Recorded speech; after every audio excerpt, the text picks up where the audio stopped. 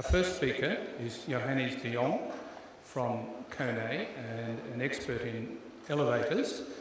And what I hope we'll see from this, from the abstract, is the extent to which we can actually gain improvements in performance by the control system, which I think is some remarkable figures which we hope to see. Would you please welcome Johannes?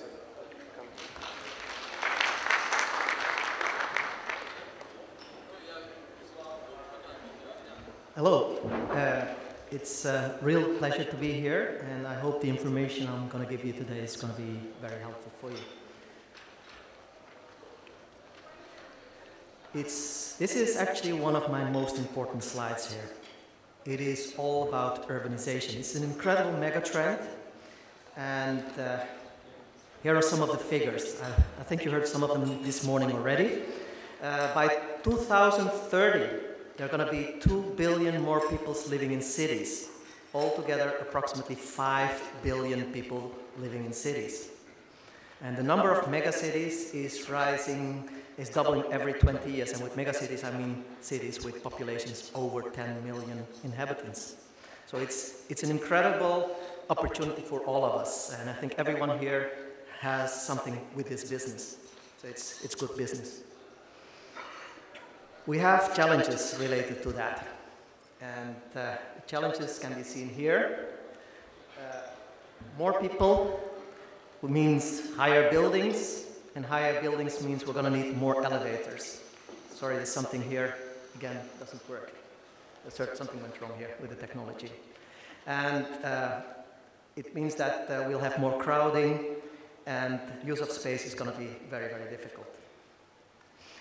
One of the things is also we have to start looking at our resources. And one of them is energy. So we have to put a lot of attention to that resource as well. The amount of energy we can use per capita is going to go down.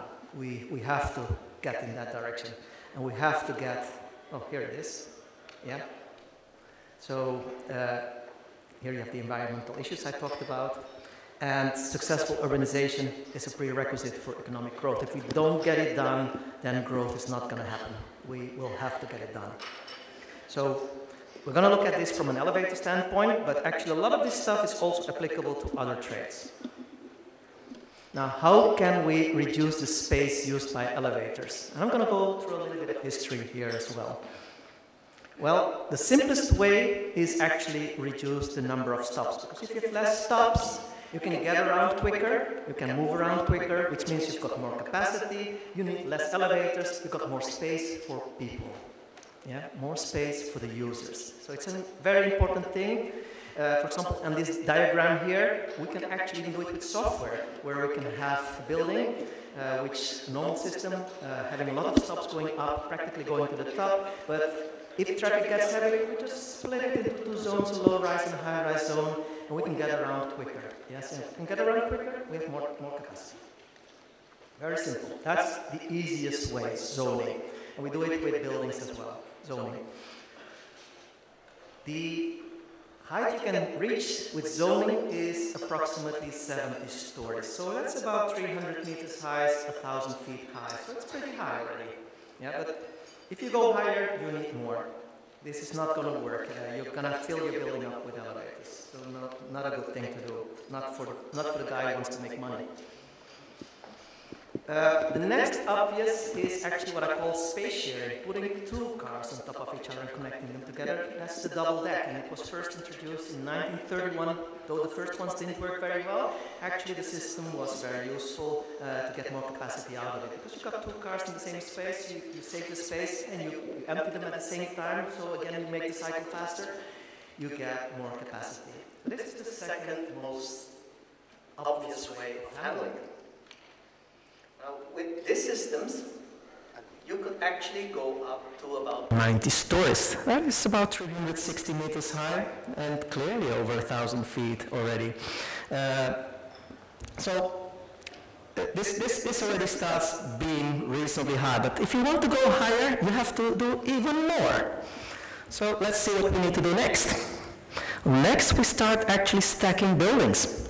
Yeah, because if you have one building, you actually see that the population doesn't increase very much, and you need less elevators. Yeah, so now we start stacking the buildings, and what you can do, you can actually stack elevators on top of each other, so you save the space.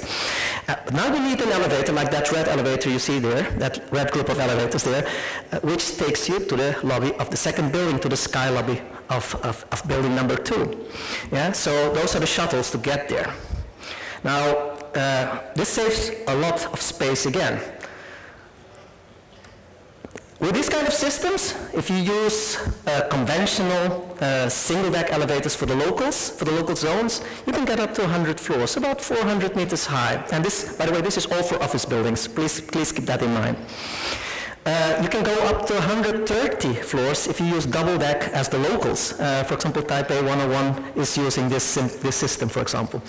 And you still have reasonable travels on all the elevators. So 130 stories, that's 500 meters, that's 500 plus meters, that's 1,500 feet, that's pretty high already. So you can go very, very high with these systems. If you want to go even higher, you actually need a third building.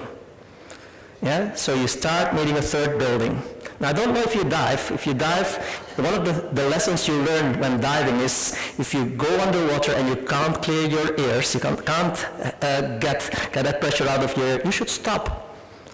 Now, elevators are nasty, you can't just stop them. It's not the easy thing to do. And you do have pressure difference. So if you go actually all the way to a third building, which is 500 meters up, you can go in panic. So you have to keep that in mind. You have body limitations here. So this is one of the things I'm going to talk about a little bit later as well. There are smart ways of reducing stops as well, and one of them is called destination dispatching, where you actually give your destination on a keypad outside in the lobby, and the system actually tells you which elevator to use. The result of that is very simple. Instead of having a disorganized group as in one of the corners there with the elevators. Okay, so on the left-hand side here, you will see that there are a lot of people who, whenever an elevator arrives, they actually just jump and go for it. Yeah? So there's a lot of cross-flow, there's a lot of disorganized movement over there. Okay, so on this side here, you'll see that there are a lot of stops as disorganized movement. Whenever an elevator comes, people just try to get there and get there as fast as possible. This system actually tells you which elevator where you have to stand for. So you're standing directly in front of the correct elevator, and you can't even take another one because that's the elevator assigned to you. But what it also tries to do is try to put people with the same destination in the same car. And if you do that, and this is actually the worst, the heaviest possible I've designed here. Here you have 3 people going to 3 stops on the highest floor. That's all concentrated on this elevator. What you do see is the amount of stops is dramatically reduced if you assign people with the same destination to the same car. And therefore you can get around much faster and you get more capacity again. And again, you can actually reduce the number of elevators needed. But putting people in the same car, with the same destination in the same car is not always the best thing to do. I will show you that. Here we have an elevator just leaving from the ground floor going to floor number 12. On floor number 7, there's another person wanting to go to floor number 12. So if I would put people with the same destination in the same car, it would mean that I would first have to pick up that person and then go to floor 12. Yes? So that's putting people with the same destination in the same car. However, there could be, because traffic is not always heavy, there could be an idle car on floor number 6. There it is. Wouldn't it have been much better to actually pick up, to go directly with car number 8 to floor number 12, and then actually go with elevator number B, pick up that gentleman there on the 7th floor, and then take him to floor number 12. There are now 2 cars going to floor number 12. What you now have is the person in car number 8 doesn't need to make the extra stop and lose time there. The person on floor 7 doesn't need to wait so long for the car to get to floor number 7. Yeah? So both will have advantages out of this. So putting people in the same destination in the same car is not always smart. We can actually keep waits a lot shorter in low traffic if we give them the first arriving car. Another thing which is very important is when traffic gets heavy, we start actually changing the way we serve the area. If traffic is low, we can serve the whole zone because we're not going to have a lot of stops, so any elevator can serve any one of the stops in the whole zone. If traffic gets heavier, we can actually start making the overlap smaller, but still so that every zone has about the same service. And if it gets extremely heavy, we go so far that we just actually we start not having overlap. And we do it with contiguous zones, because with contiguous zone, you actually get the travel goes down. In the middle here, the average travel is to here. In this one, it's at the top practically, the average travel. And here it gets to mid-shaft approximately, yeah, the travel. So by reducing the travel, we can also get around quicker and get more capacity. The result of that is the following. If these are the traffic intensities, and these are the waiting times, for example, in elevators, this red curve is a curve of a traditional elevator. At a certain fill rate, and you see those black numbers, those are fill rates, at a certain fill rate, you don't step in that car anymore, you have to wait for another car. So waiting times just saturate. With the destination system, using the system where people with the same destination are put in the same car, that's the green curve, you actually have longer waits with low capacity. Yeah, you saw that with the gentleman on floor 7, he had to wait a little bit longer. With the smarter systems, you can actually keep waiting times equal to that of a conventional system, and with the contiguous zone, by reducing the contiguous zones, you actually get more capacity. You can even get more capacity instead of taking them over, randomly over that whole zone. Yeah, so if you keep them together, you can actually make that shorter as well. So you get more capacity and you keep the waits as short as possible. This is an incredibly efficient system to reduce elevators. Now, with these systems, you will see that you can go even higher now. The values between brackets here are the values for existing, the old conventional technology without whole call dispatching. The figures above, the figures here, they are the figures for whole call dispatching. And you can now see you can even get to 170 stories. That is pretty high already. So most of the buildings which are actually going on at the moment can be done with this kind of technology. I'm going to show you what the technology brings, what all the technologies bring. If you would make a building with 4,800 people, 52 stories, you would actually need 3 zones of 8 elevators using conventional control. Yeah, low-rise, mid-rise, and high-rise zone, all with 8 elevators. That's 24. With whole call destination and single deck, you could actually bring it down to 18. Yeah, so even if it's slightly more, that's an investment which really pays back. You get a lot more shafts, a lot more return on investment, and your investment costs are going down actually, even. So it's worth doing it. So you will see, like we've seen in Europe, in office buildings, actually conventional control is dying out slowly. Conventional control for double deck, you see here you would need to be able to do the same building, 16 elevators, 16. Now, double decks are about 1.6, 1.8 times the cost of a single deck, so multiply that with that factor and you see it's not worth competing against destination control. So double decks actually more or less died. And we've seen a period where there were not a lot of double decks. To revive double deck, we've actually added destination dispatching to double decks as well. And the first job is now actually being done in London. We'll be ready in London very soon. And this one going up, for example, here in Abu Dhabi as well. With 13 elevators, you will be able to do it now. Now, still, it's even more expensive technology. Let's double the price. It's 13 times 2, it's 26. So it's still actually more expensive than whole call destination.